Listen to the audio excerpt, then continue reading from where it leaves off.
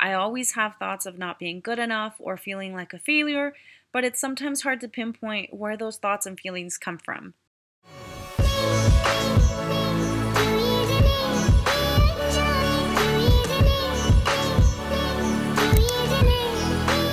What's up, guys? Welcome back to my channel.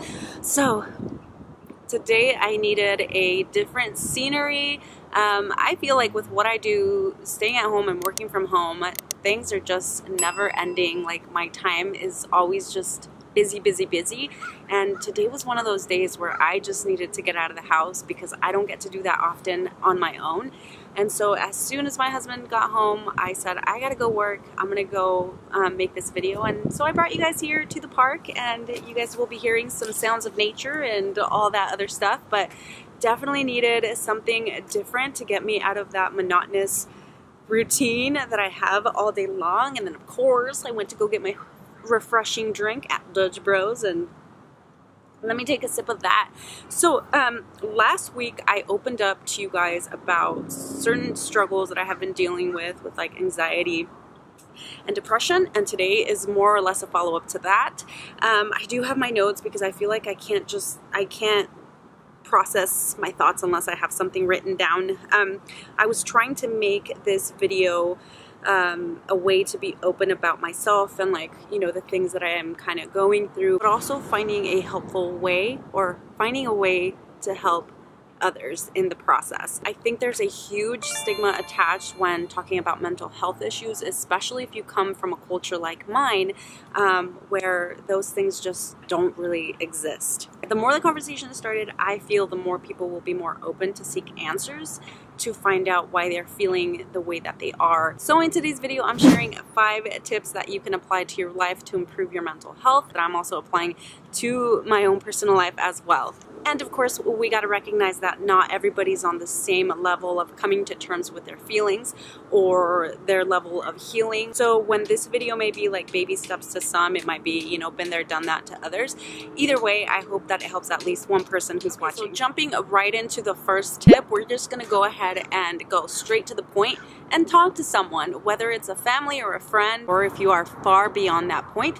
Probably the best choice for you is to speak to someone in a more professional setting. Coincidentally enough, as I was planning this specific video to follow up on the last one, BetterHelp actually reached out to me to sponsor this video, so I want to send a big thanks to them for doing that. So I actually have been waiting for my provider to send over a referral for I think it was whatever. I was going to see a counselor, but they have not called me back at all. So when BetterHelp reached out to me, of course I signed up. So I actually have my first session scheduled here in a couple of days. Right off the bat, I was actually met with a therapist that asked about different aspects of my life to kind of see where we needed to start. And I feel like that took a lot of pressure from me, because I feel like at some point I forget things that I want to talk about. So it was just a really in-depth questions about what type of what I was looking for. Like, I am to that point where I do need to speak to somebody in a more professional setting, and I'm super excited to, you know, attend my first session with a BetterHelp therapist. BetterHelp offers customized online therapy that offers phone, video, and even live chat sessions with your therapist. So if you're like me and get kind of timid, you know, speaking to someone on camera or whatever, you don't have to do that. There's also a broad range of expertise. You can find over 20,000 therapists that are available, which you may not necessarily find in your area. So when you sign up, all you have to do is fill out a questionnaire, and then based on those answers, they will match you with a therapist within 48 hours. I actually got matched within a day, like 24 hours, and I think that same day I got a message from the therapist as well. Once you get matched, you can schedule your secure phone or live video session, and you have unlimited amount of messages that you can go like back and forth, and everything is confidential. If you're not happy, or if you feel like your therapist is not a good fit for you, you can actually change for a different therapist at any time at no extra charge. If this is something that you're interested in, definitely join the 3+ million people that have already joined BetterHelp. You can get 10% off your first month at betterhelp.com/Araceli, and everything is linked down in the description for you guys. This is probably the best way to take charge of your mental health and have somebody to talk to that can relay information back to you without having a biased opinion and all that, and just kind of helping you try to figure out and process your thoughts and your feelings. So that's it for tip number 1. Let's go ahead and jump right into tip number 2. So tip number 2 to improve your mental health is to start a new habit. It doesn't have to be a huge change in your life. Starting small. I guess my habit was to restart, you know, like working out and working on my physical health, and it wasn't easy. I guess like the habit that I am trying to include in that is to just wake up a little bit earlier and have a little bit more time for myself. I think I would be feeling a little bit worse, or if not much worse, if I wasn't doing that, because it became a huge part of my life. So when it was abruptly taken from me, it really did hit me hard.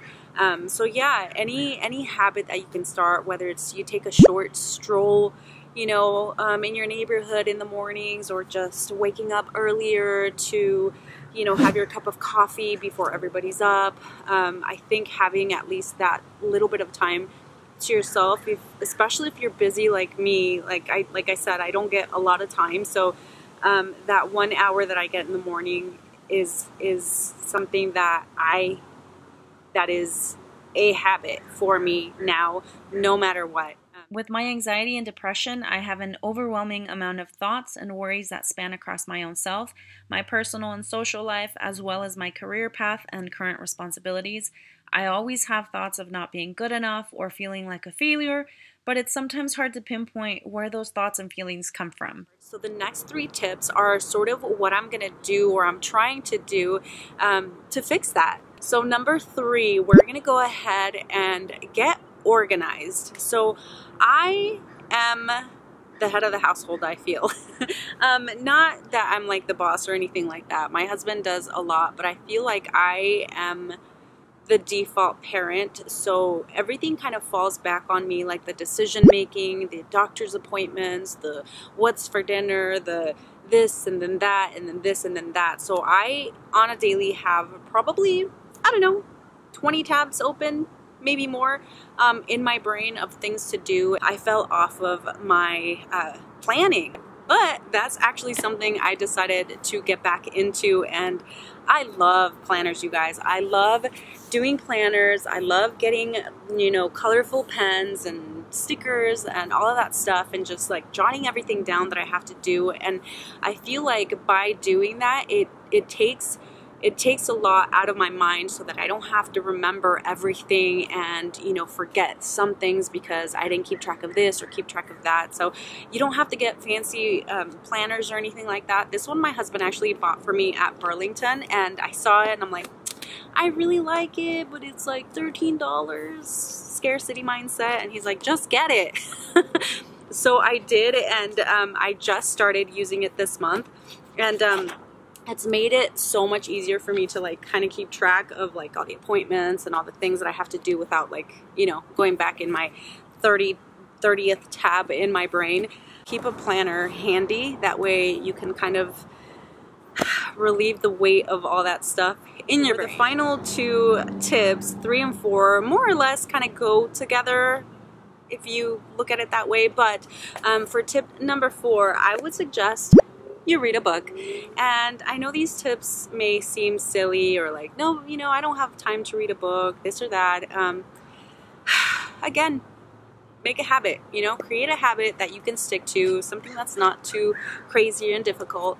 And I will show you guys here. I actually am big on getting books that are like self-help books or self-care books, stuff like that. It's something that I like to kind of lose myself in, and I do like reading books that are like fiction. I don't, you know, it doesn't always have to be nonfiction. Recently, that's what I've been reading and stuff, but one of these days I'll find a really good book that I can get through.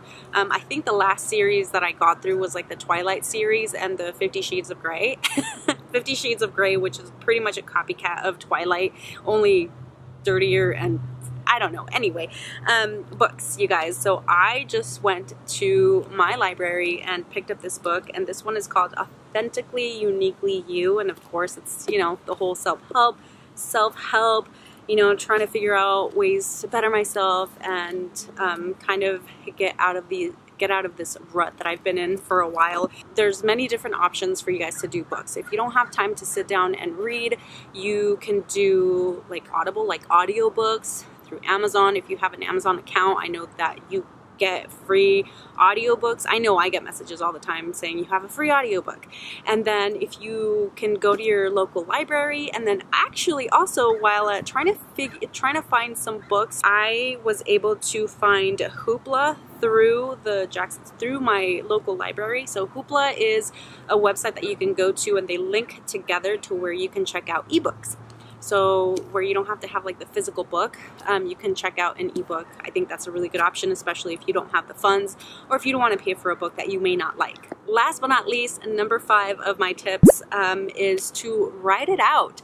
I feel like it helps me a lot when I can write down my feelings. I'm a visual person a lot of the time, so even when I'm making my notes, you know, I like to write a lot of stuff down. I don't like to just, you know, do bullet points most of the time. I write everything out, and I think it really helps to express yourself in a way that you may not be able to do with a person.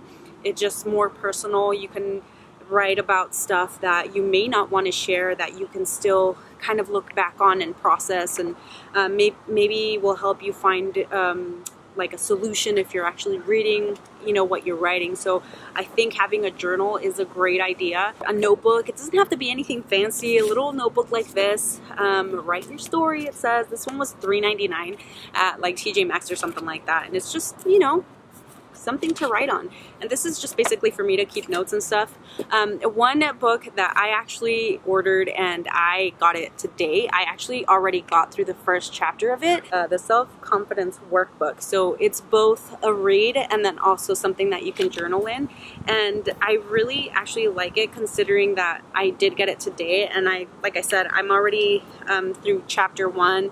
You know, I did my highlights, I did my notes and all of that. And then what I really like about this one actually was that it can be used, it can also be used if you go to therapy, and it specifically says it in here that it could be a tool that you can take to your therapist so that they can kind of coincide and be like a helpful tool to figure out, you know, your feelings on all that. Also on my planner, I'm gonna open it up for you guys at the end of the month. And actually somebody mentioned or suggested this in my previous video, to write down thoughts of gratitude.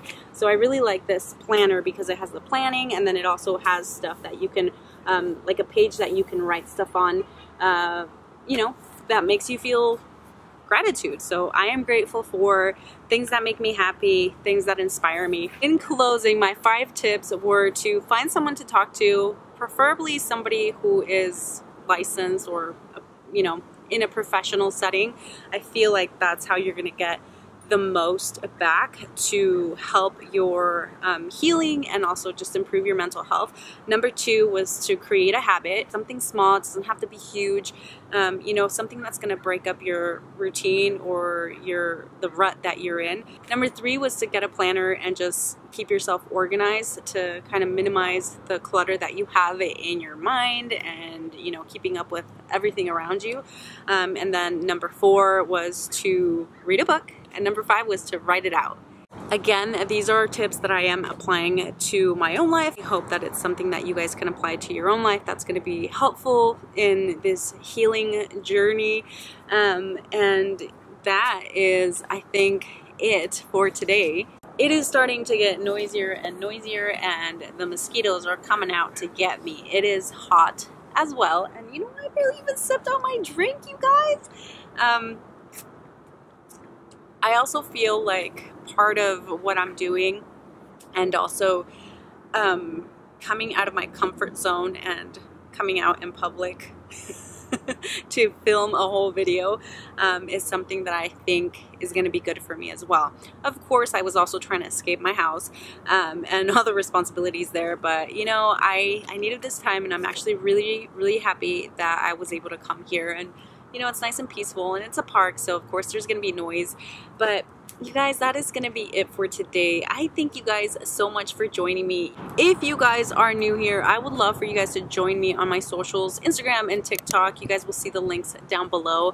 And again, if you are interested in betterhelp.com, just go on down to the description. Again, you'll get 10% off your first month when you sign up through my link. And I am going to call it good. Thank you guys. I hope you have an amazing, amazing day. And I will see you guys on the next one. Bye.